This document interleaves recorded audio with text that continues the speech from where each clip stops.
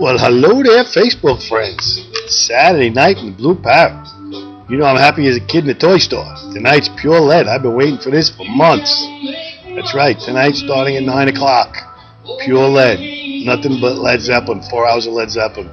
Those of you who know me know I'm a big Led Zeppelin fan. Those of you who don't know me, I'm a big Led Zeppelin fan. And I said it before, I'll say it again. It's the last time I'll say it because they're playing tonight. I will risk my Led Zeppelin fan reputation on this band. If you don't like this band, you could never come here again if you want. Or as I said earlier in the week, you can slap me in the face on the way out. Not too hard though, softly. However, if you do like the band, ladies only, I'll take a kiss on the cheek. Alright? Otherwise, you want to feel neutral, feel neutral. Don't slap me, don't kiss me, nothing. But I'm telling you, you'll love this band. The lead singer of this band, I've heard him in another band called Black Dog. Does a great rubber plant. Can't be bad. It's going to be great. Come on down, check it out. I got some music playing in the background. Of course, I couldn't cue up some Led Zeppelin, listen to the radio.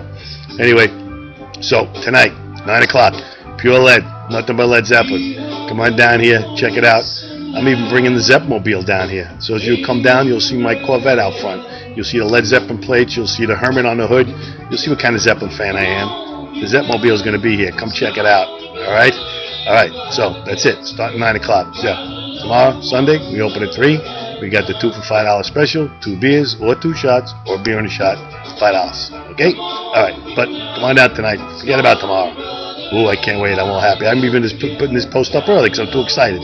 It's only 4:30, and I usually put the post up at 6:30. Anyway, that's it. Joke of the day. I hope the music's not too loud. I hope you can hear me. Anyway, guys riding through the desert in a camel. You know, riding through the desert on a camel. If you're riding for a couple hours, all of a sudden he's getting horny. Obviously, there's no one around, no women around. So he figures out, I'm going to try to have sex with the camel. He goes behind the camel, tries to mount the camel. Camel jumps up, runs away, wants no part of it. He finally runs, catches up to the camel, goes back on top of the camel. They keep riding through the desert. Like another hour or so later, he's horny. He stops, gets off the camel, tries to mount the camel from the back. Again, the camel won't have none of it, gets up, runs away from him. So again, he chases down the camel, goes back on him, starts riding.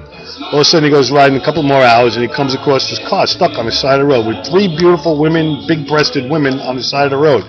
And he says, "Sir, can you help us?" He says, "We're stuck here." And luckily the guy knows some things about cars. So she says, "I'll see what I can do for you." He says, "Really, please, she says, if you can help us, we'll do anything you want, anything for you." So the guy, you know, Jimmy's around with the car, turns out he fixes it. They all say, "Thank you very much. Now, and we'll do anything for you. What can we do for you?" He turns to him and says, "Can you hold my camel?" That's a good one. All right, guys, come on down. Get the lead out of your ass. Get off the couch. You see my post I put up there? Get off the couch. Get your friends. Get down here. Get buzzed. Get stoned. Get some Zeppelin. And then get a cab home. How's that? All right. See you all later. I'll be the one with the big smile on my face. Rock on.